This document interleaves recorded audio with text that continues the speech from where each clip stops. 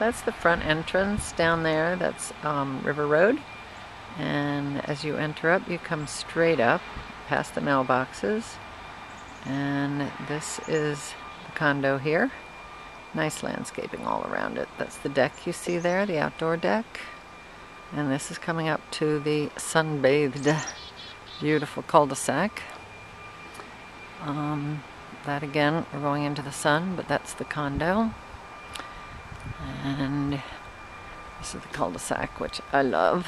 And the nice thing about this condo, which is unusual for these condos, is you can park right outside your front door.